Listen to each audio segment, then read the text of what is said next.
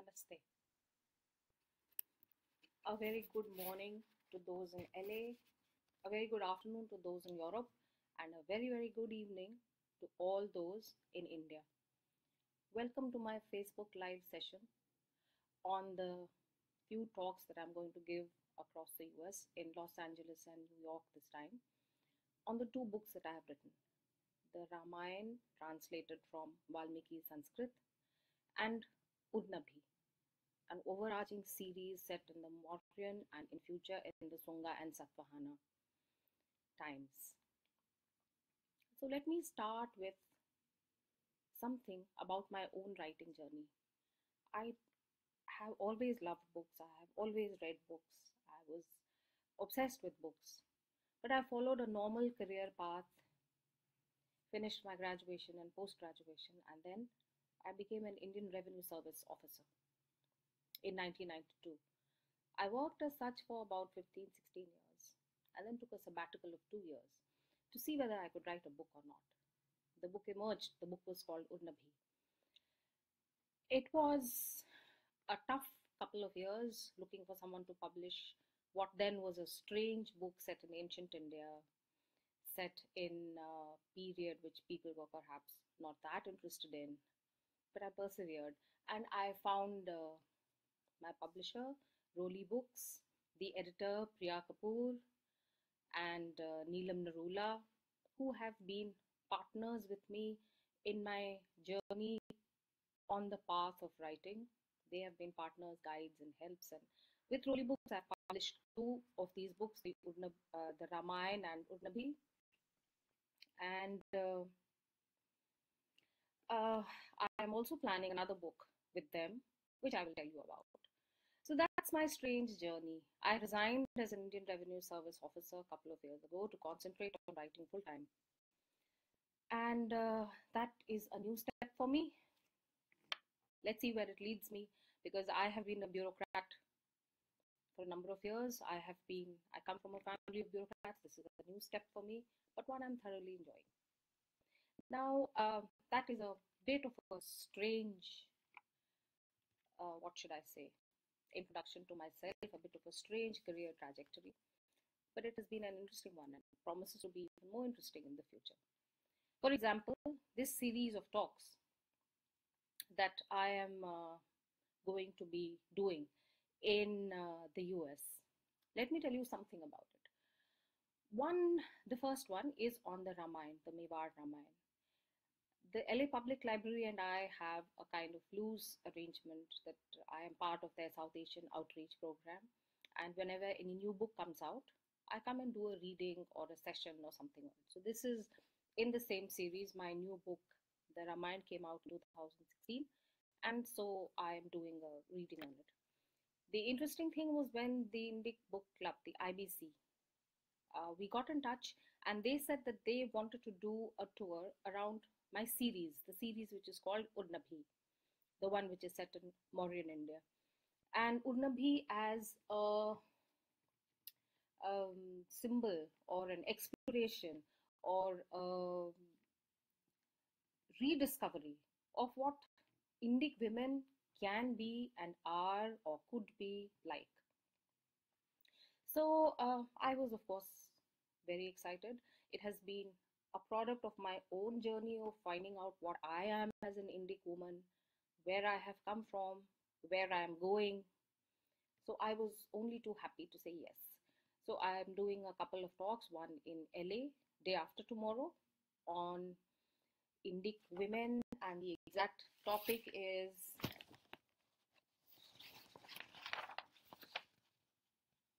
the feminine in Indic history, an exploration or imposition. That is the topic for New York on the 10th. And for day after tomorrow, Los Angeles, the topic is the exposition of the power of femininity in ancient India. So how I am going to do it is that I will tell you first about my two books, and then I will tell you about the talks, and hope that all those of you who are in LA or in New York on the requisite dates will attend. If not, I think there will also be a Facebook Live session of these talks. So I think it would be easy for you, all of you, to just watch on Facebook. Why don't we take the help of technology when we can and make distances non existent? So that even if you're not there, you can still watch, you can still listen, you can still ask questions. And by the way, do ask questions right now. In case you have any question, please do type them, and I will answer them as and when I go. Somebody has asked me, did you always want to be an author?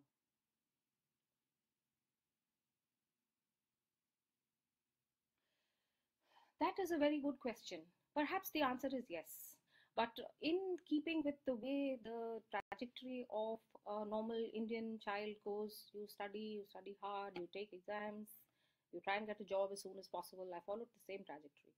It was only very late in life, after 15, 16 years of service, after marriage, after two children, that I had the chance to actually do what I wanted. And it turned out to be that the period of ancient India, bringing out the past, showing people what ancient India was actually like by writing about it, since writing is my strong point or perhaps my interest. Yes, I think I have reached where I wanted to reach in the sense of being a full time author. So, to get back to what I was trying to tell you, the first book that I wrote, Urnabhi, it was published in 2014 October. It is about a spy who works during the Mauryan period, just after. Okay, so there's another question. How did you get interested in ancient Indian history? Now, again, that's a good question, and this description of how I came to write Urnabhi will answer that question also, Dimple. Thanks for asking. So, I was, as a child, perhaps a rather strange child because I read the Tulsi Ramayana when I was 10 years old. I was interested in the Arthashastra when I was about 14 years old. So the Arthashastra has been my window or door or opening into ancient India. Since I had always been fascinated with it as a child, when I took a sabbatical and decided to write something, I thought it would be best to start with reading the Arthashastra and writing a story which comes out of it. So the Arthashastra has been written by Chanakya, and by all evidence that we have at the moment, it was written during the Mauryan period. And it does describe to a large extent the situation as it was during the times of the Mauryans. So it was a very small progression from there to researching the Mauryan period, and then from there to researching ancient India, and then from there to become obsessed with this whole complete, comprehensive bird's eye view and of trying to understand what India would have been like 2,500 years ago, 2,600 years ago, 2,300 years ago. How did Chandragupta Maurya, who is actually a very fascinating and larger than life and heroic figure, how did he actually come to be the Samrat? And that took me further and further in my understanding and quest for discovering new things in ancient India. At the same time, I started learning Sanskrit through reading. So, for the past 10, 12 years, I started with reading the Bhagavad Gita. It is not the easiest way to start learning Sanskrit. I had some background, of course. I had studied Sanskrit in school, so I had some background. But of course, I mean, believe me, it is nothing like what the Bhagavad Gita Sanskrit is. But I read the Bhagavad Gita every day, sometimes for half an hour, sometimes for 2 hours, sometimes for 3 hours. And in so doing, I learned Sanskrit. And in so doing, I was interested in reading Sanskrit literature, Sanskrit poetry, prose, apart from what we would perhaps call the scriptures, the Rig Veda, the Upanishads, the Bhagavad Gita, or maybe from later years, the Saundarya. Apart from all these, I also read what would be, what's a bad description, but is called secular literature. So sacred and secular literature. I do not actually subscribe to these definitions, but for the sake of convenience. So when I read all this and the depth, the meaning, the grandeur, the beauty of ancient India, I felt it. And I felt that I had to bring it out in front of everyone, in front of people who had no idea what their past was like. I started living in the past, and you can ask my husband, it's a very inconvenient place for your spouse to live in. And most of my answers, most of my thinking, most of my questions to my family, my children, and husband would all be as if I was living in the modern period. Not very interesting for them, but then there it was. So this started me off on the discovery, also a personal one, as to what was it that an Indic woman of that age was like. How would she have lived? What was her role? What was her position in society? As an Indic woman of the 21st century, this was of most abiding interest to me, and of most immediate interest also.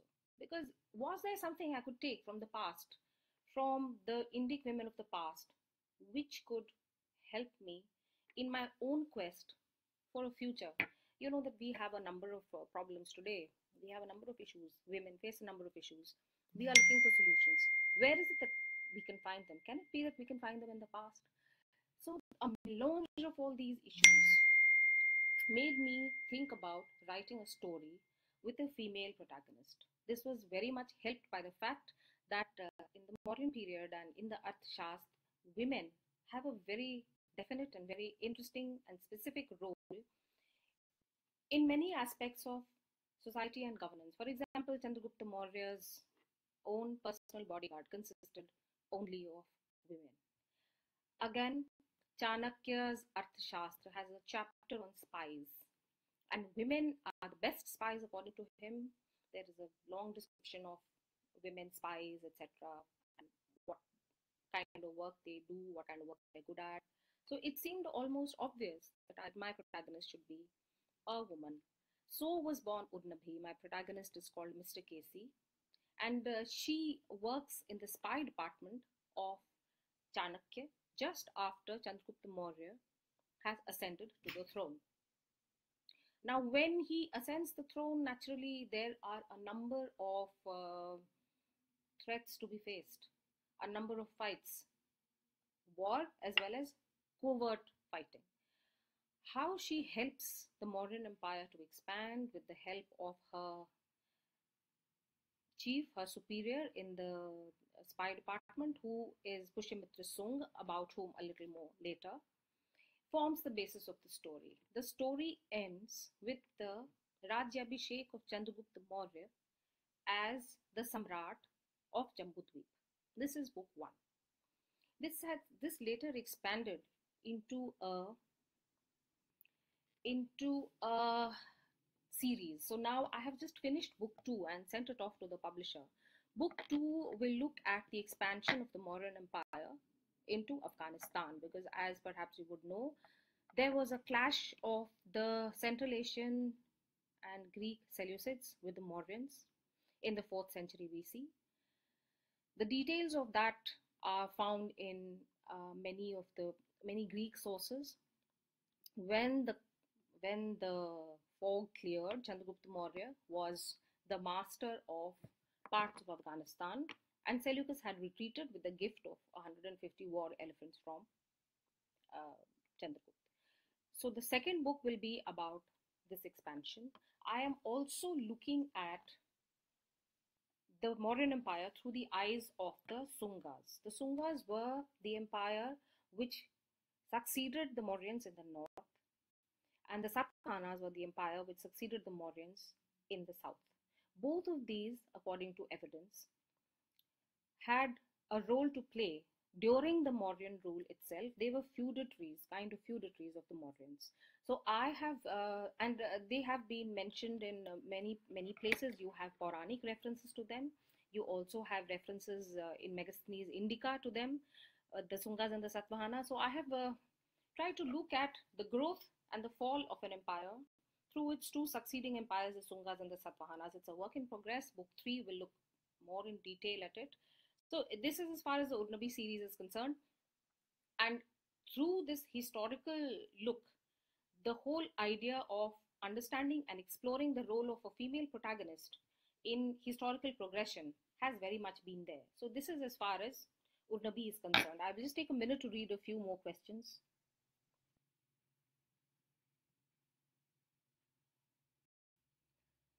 Dimple asks me, how long did it take you to reach a stage of proficiency in Sanskrit? It would have taken me at least 5 to 7 years. See, because I was not learning it with someone, it was self learning. So I used the tools which were available to me.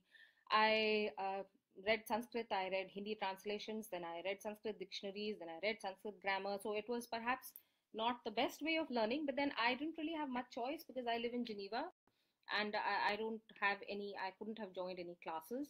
Later I did join a few correspondence courses which were helpful, but most of it has been just through reading.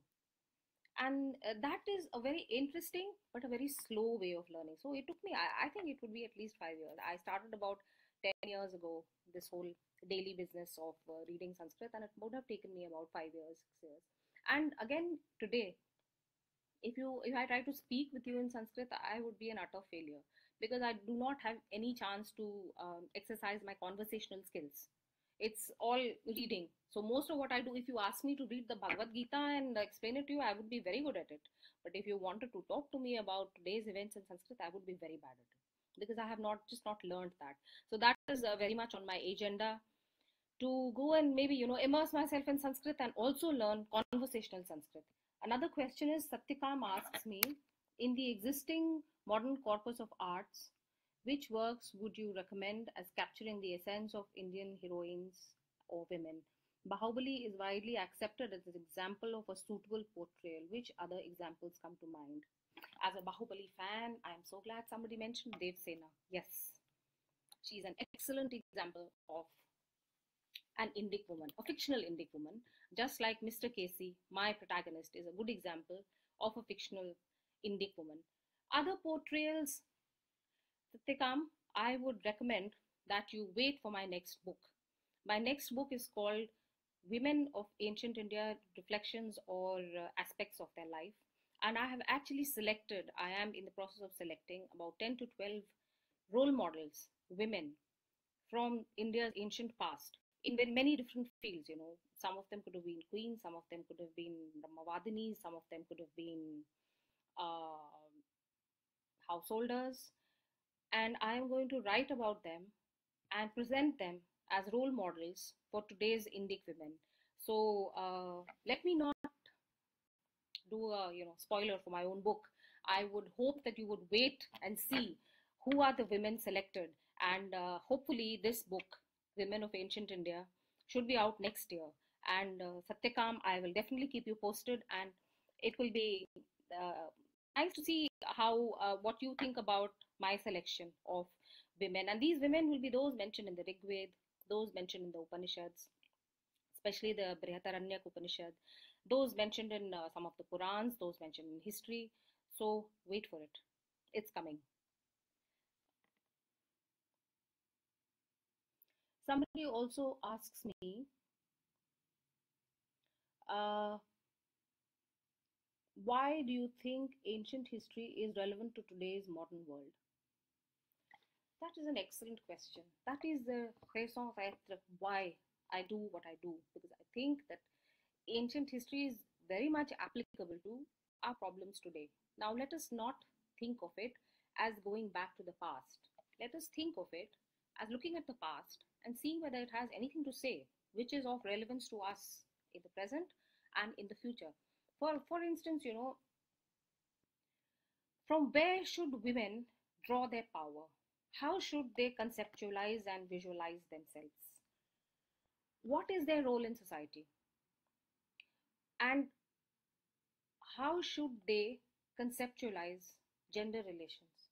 What should, or what the relations as exist today between the two genders are not perfect. Can we look for something which would be a bit better? Can we look for a model which would be less aggressive, more harmonious, more in keeping with our Indic tradition? It is my contention and understanding that the answer is yes. And not just for women. There are many aspects of ancient India and many aspects of ancient Indian philosophy and thinking and spirituality, which is of great interest and great relevance to us today. Take the environment, for example. Our ancestors were great lovers and protectors of the environment. We have lost a lot of it. Perhaps we can take some of it. So the same goes as far as women are concerned. Women had a role to play which was very much encompassing all aspects of society. Again, I would welcome you to read my book Urnabhi, to read the series, and also to read the next book which I am going to write, The Women of Ancient India, to understand the different roles of women. Also, in the talk on the 7th in LA, I will be speaking exactly about these things, why femininity was such a strong power and what were the different roles from which this power was drawn, and how did it play out in the sense of routine common life, how did it play out in the molding of history. That will be the subject of the talk in New York on the 10th, about how did women contribute to the unfolding of history. I have another question from Nitin. Would you be shedding light on how ancient India Sanatan Dharma perceived Stri Dharma as well in your upcoming book? Yes, indeed, Nitin. I that is again the basic exploration that I started. How did Sanatan Dharma look at women? What was the role of women? And in that's in English. In Hindi, it would be, as you were saying, Stri Dharma. What was Stri Dharma? Is it of any relevance to us today? And can we build on it for a better tomorrow for today's women? That is definitely something I'm going to look at, not only in that book which I am going to write, but I look at it in the Urnabi series, and I will be talking about it in both these talks on the 7th and on the 10th. And as planned, perhaps there may be some more talks a few months later. I will be talking of this. This is the one of the basic questions that I want to address or think about in all the talks, in my writings, in my books. And let me mention something. I read a lot of theory. I read a lot of scriptures or books in Sanskrit as well as Prakrit. I love Prakrit literature too. And I read a lot of, for example, if you read the Gatha Saptasai, which was written by a Satvahana king called Hala, you will be amused, entertained, informed. It is anyone who can get hold of it, just read a few poems and you thank me. So it's not just Sanskrit. Sanskrit and Prakrit literature give you some kind of um, pointers and understanding about how the role of women was conceived at the time. And I read all these and I have a kind of theory in my mind. That theory is put into practice, according to me, by my fictional protagonist called Mr. Casey. So that is how I want people to engage with something which may not be so interesting. I doubt if many people are very interested in reading the Brihadaranyaka Upanishad, or knowing what exactly was the discussion in some shastra or the other. That's perhaps not very interesting, but I try to put it in a more accessible way. So Urnabhi is my contribution to making the understanding of the theory of women more accessible to people in the form of popular fiction.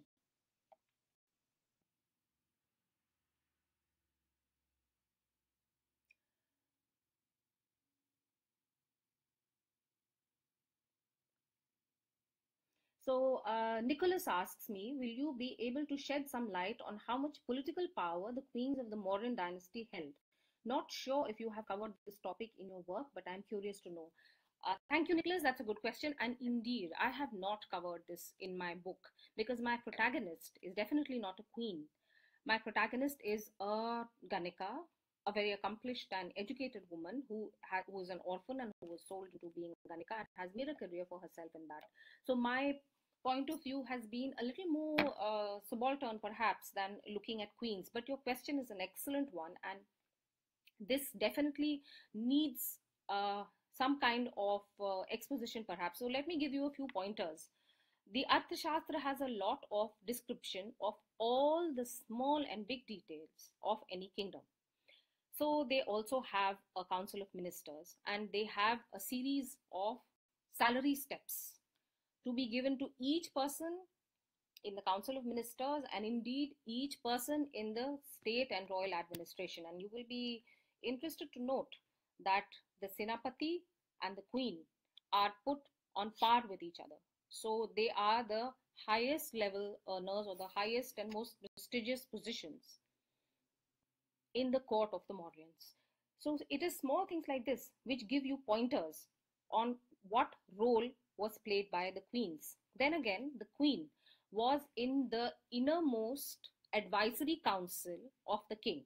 This innermost advisory council consisted of the king, the Senapati, the Purohit, the chief minister, and the queen. So you can see that she would have played a great role in shaping events in the Mauryan kingdom, and indeed in different kingdoms.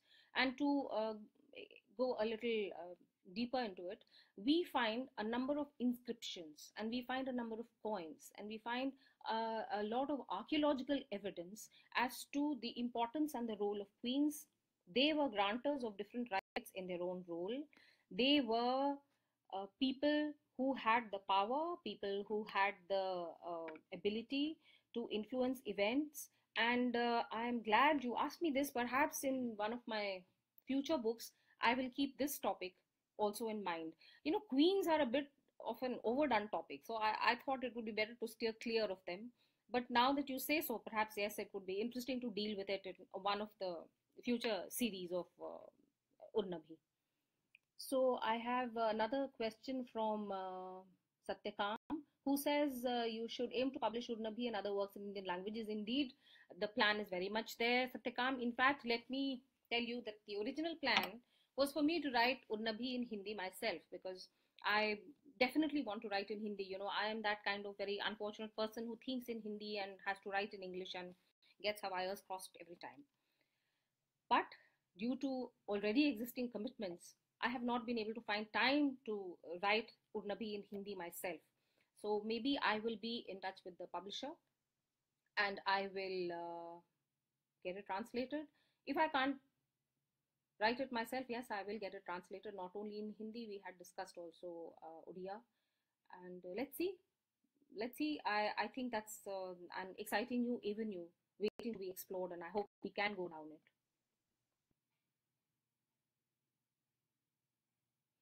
So Hira, hi Hira, asks me for suggestions for a modern English translation of the Bhagavad Gita. I would say a modern English translation, I don't know about modern, but you can read Aurobindo. You can read Sri Aurobindo's Gita, of anything written in English. I am not a great fan of English translations of the Bhagavad Gita, I'm sorry. But of all the things written in English, I think Sri Aurobindo, because he wrote it in English, he didn't translate. He was, of course, the mystic and the understander of Sanatan Dharma par excellence. In his Gita, I think maybe that is the best thing I can think of. So right now, there aren't any other questions. So let me go ahead with perhaps now closing the session on Urnabhi and starting on the Ramayana, because my talks are on both the books. So this was as far as the Urnabhi series was concerned. It is of great and abiding interest. Thank you, Nicholas. I'm glad you liked my answer, and it would be, well, wait for the space. I hope to be able to write something about one of the ancient queens. But in fact, if you attend my Facebook live session on the 10th, the New York session, I will be talking about a few very interesting queens of ancient India, including Prabhavati Gupta of the Guptas, and some others too. So that would perhaps be interesting for you. They are not from the modern dynasty, but they are very much queens. And Prabhavati Gupta especially is, I think, a very, very interesting case study on historical queens. So catch me on the 10th and you may find out more about queens. Okay, so that's as far as the questions on Urnabhi are concerned. So let me move on to the other book that I did, which was, of course, not not an original book, but a translation. It was my pleasure, privilege, a dream come true to actually be asked to translate the Valmiki Ramayana into a simple and accessible form for those who do not read Sanskrit. I jumped at the chance when Pramod Kapoor of Roli Books asked me if I would like to do it. In fact, I put aside some things that I was already doing, and I took this on because I have a very special relationship with the Ramayana. As I told you, I started reading it when I was 10 years old. So I have a really special relationship with it, and to do something which I would have loved to do and to see it come out in the form of a book was a dream come true. So we started this project, and I read the Valmiki Ramayana again and tried to make a simple, free, and accessible translation of Valmiki Sanskrit Ramayana. I will be talking about this in my session in the LA Public Library tomorrow. And the beautiful thing about doing this was that it was published along with the Mewar Ramayana miniatures. So this was in the 1630s that Rana Jagat Singh of Mewar set up an atelier called Miniaturists and decided to get a beautiful pothi of the uh, Valmiki Ramayana illustrated and made for the royal family, for the royal house. So it took about 17 years, a whole atelier of artists led by Hiranand. Hiranand was the one who wrote it, led by Sahib Deen. And all the cards of the Ramayana were illustrated, and about 400 odd paintings were made. But this book was broken up, and these paintings were separated. So again, about 10-12 years ago, the British Library, which had a number of these, um, decided to collect all these together and to put them together online. So they have this Mewar Ramayana online, which you can see. And Roli Books decided to put selected paintings along with the translation of the Valmiki Ramayana and my description and explanation of those paintings together in a book.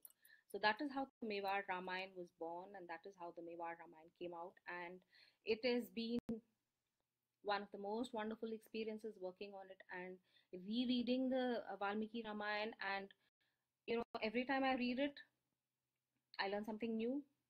Every time I read it, I understand, feel something new, something which I had not learned in my last reading. And it is well said that the epics like the Ramayana and the Mahabharata, they are not about the novelty of the story. They are about evoking certain bhavs in you. So every time I read about, the Vanvas, for example, that same sorrow arises. Or every time I read about, I am a romantic at heart, and one of my favorite sequences in any version of the Ramayana is a romance between Rama and Sita. So every time I read about that, it gives a romantic in me a boost. So for me, the Ramayana is the full package. I read it every time. I focus on new things that I like, and learn new things. And basically, I read it every day, and I can keep reading it every day till whenever, because it is something which never grows old for me. So to translate this love into actually writing something, into actually translating it, and putting it in the form of a beautiful book. You guys can Google the Mewar Ramayana, the Ramayana with Sumedha Verma Ojha, and JP Losty is the co-author. He's the expert on the paintings. And you will be able to see how beautiful the book is, how beautiful the miniatures are. And tomorrow, I am going to be doing a presentation on this. I will talk about the Valmiki Ramayana, the manuscript, the script, which version of the manuscript it was, who wrote it, as well as all the paintings. And I will try and explain the whole concept of the Ramayana, the history of the Mewar Ramayana, and some of the paintings. I don't think I'll be able to do a Facebook Live. I'm not sure about that.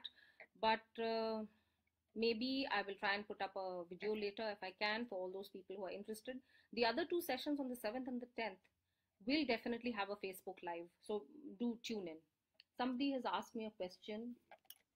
What is The pricing for the Mewar Ramayana, and where in Delhi is it available? Okay, Satyakam, it costs 2,995 rupees for the normal edition, and well, 15,000 for the collector's edition. So, but you can buy the one for 3,000, and it is definitely available in Bari Sons. If you don't get it in Bari Sons, ask him to get some. Ask Mithilesh ji to get a few copies, and he will get them for you. Or otherwise, it is also available on Amazon.in, and I think also on Flipkart. Or I haven't checked Flipkart, but Amazon.in and Amazon.com definitely. Hira is asking me to post the details of my LA and New York talks. I will definitely do that, Hira, and do catch the Facebook Live, because I think the timing should be okay for you. And here, everyone, I am. It's very difficult to manage 3 or 4 time zones at the same time. I live in Geneva. I have audiences in India and I have audiences in the US, and to get all three timelines and time zones together is very difficult. So at some point of time, someone or the other loses out, and or otherwise I have to get up at unearthly hours. And I just hope to be able to repeat things so that people in different time zones will be able to listen to me when it is comfortable for them, because I may do another Facebook Live for the people who have missed this one after I finish the tour. So then I will be able to talk about what happened, what kind of audience reaction I got, because that's also very interesting. When I give these talks across the world, I face different audiences. Some of them sometimes a little skeptical, downright hostile perhaps, or interested, and the inputs and feedback that I get from the audiences are very, very valuable, because they give you sometimes totally new ways of looking at your own writings and books. Is there anybody else who has asked another question? Okay. Okay.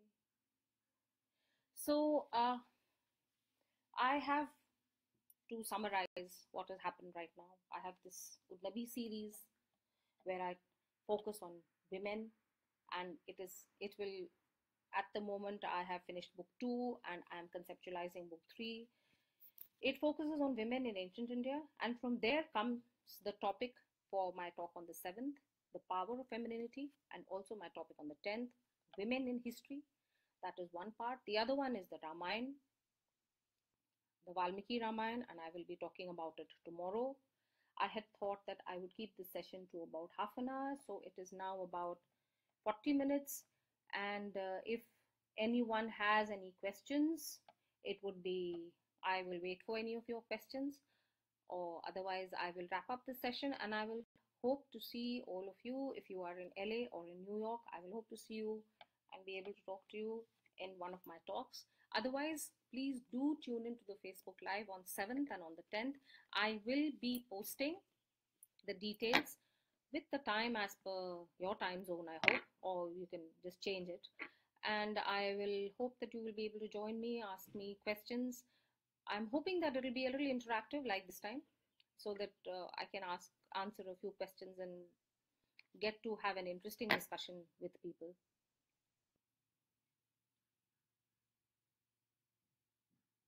So I don't see any other questions. Thank you to all those people who said that they will look forward to the 7th and to the 10th.